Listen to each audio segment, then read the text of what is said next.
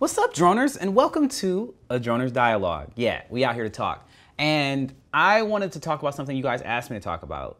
Like last week or 2 weeks ago? 2 weeks ago, I asked you guys to give me some suggestions of some things you guys wanted to hear me talk about, and I actually listened to them. I really did. Either way, you guys asked me to be able to talk about some of the top reasons why crashes happen. Now, I had to hesitate on this one because I was like, well, you know, why would I talk about crashing? I don't do that. Ha ha ha. Okay, but that's a lie. I've definitely crashed before, especially when I was learning how to fly. But I've also crashed an Inspire before, and it was horrible. I've crashed one Phantom and one Inspire before. And both of my crashes were 100% for the exact same reason.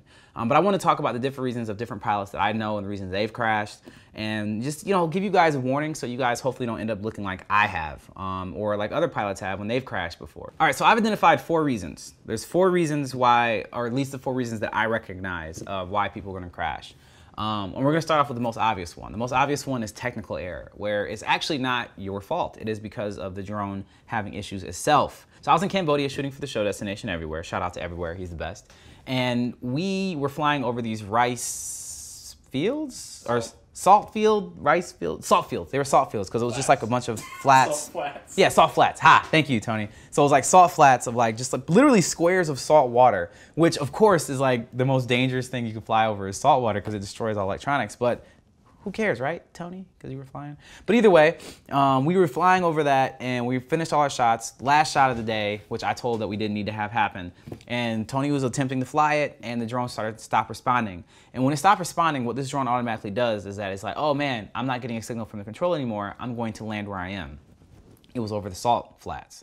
It was over salt water. So it was actually the most excruciating experience ever because we're watching our baby, the drone, literally just incredibly slowly lower itself into the salt water for its death. And we almost had our friend Matt actually jump out into the water and try to save it. But the drone had too much of a sense of humor where it started to lower itself and then it stopped. And we're like, oh, cool, we're good. You know, so then Matt was like about to jump in the water and then he didn't. And he's like, okay, cool. And everybody relaxed, like, whew. And then the drone was like, nope. And then just went right into the water.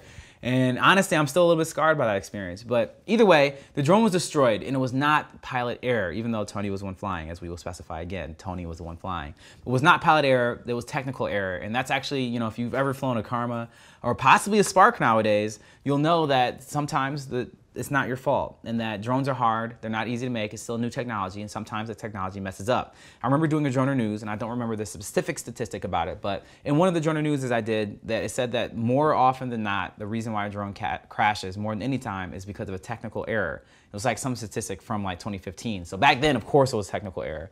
Now I'd say, maybe not so much anymore, but be aware, technical errors do happen, and this is why you calibrate your compass every time you're gonna fly if you're flying a DJI drone. This is why you calibrate all your gimbals. This is why you check every single prop. You make sure everything on your side of it and the technology side of it is as good as it can be before you ever take off. So just make sure you do that before you take off because it's not always in your hands when you crash. Coming number 2, lack of communication. Lack of communication really is a big thing. I talked about it last week when we were talking about what the professional drone team works like.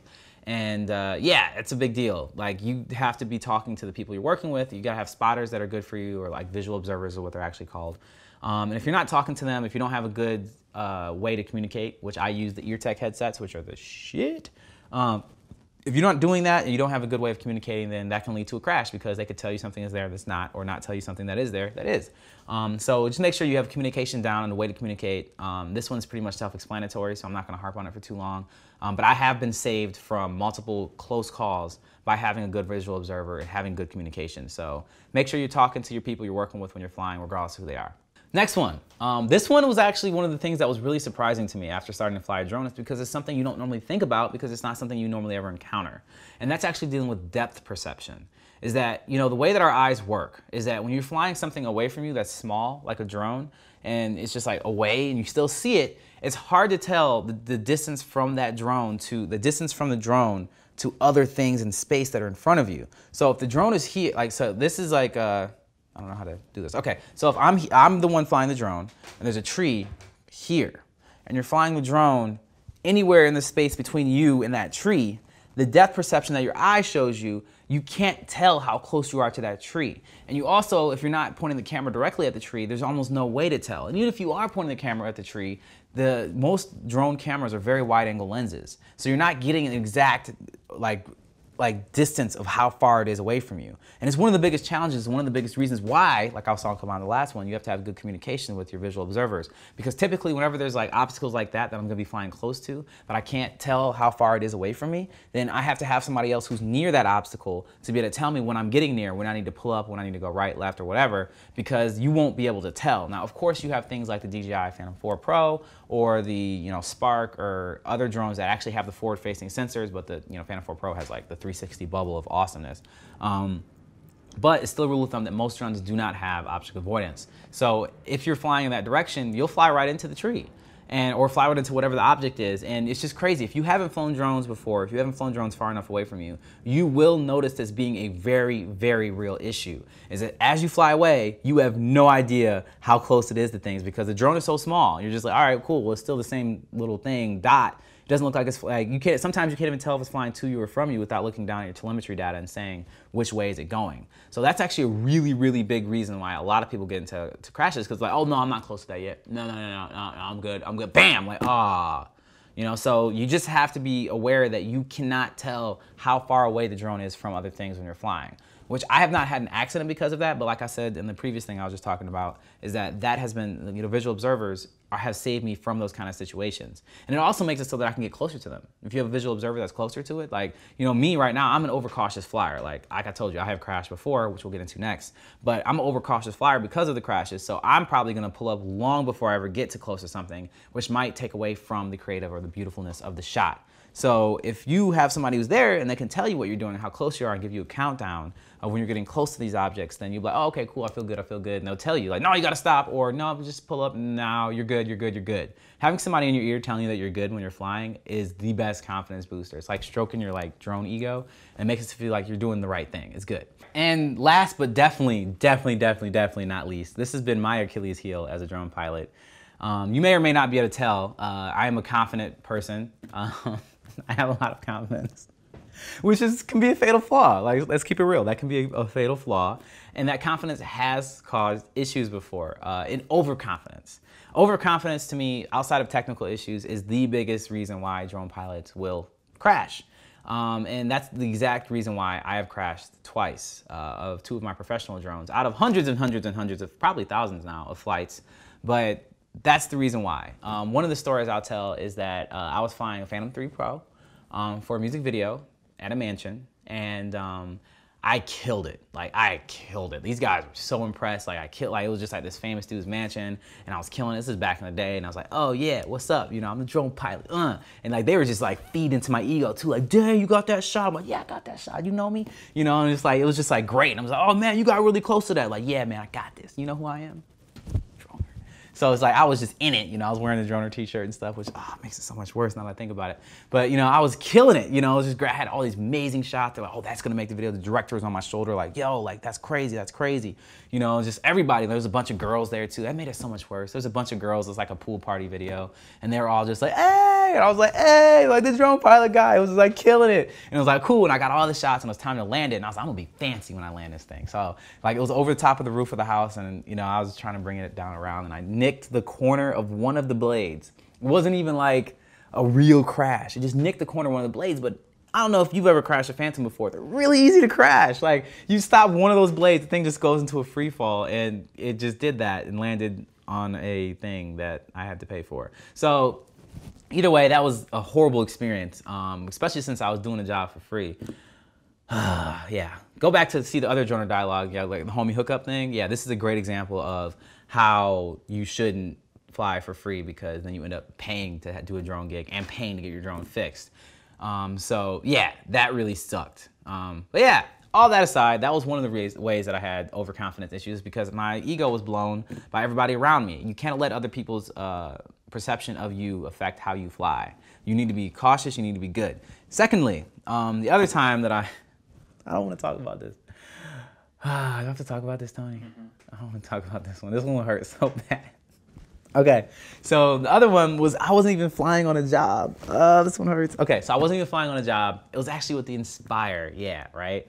I was flying with the Inspire, and I was out there with my drone flying partner, and I had a lady friend with me too. I'm only bringing her up because she helped with this.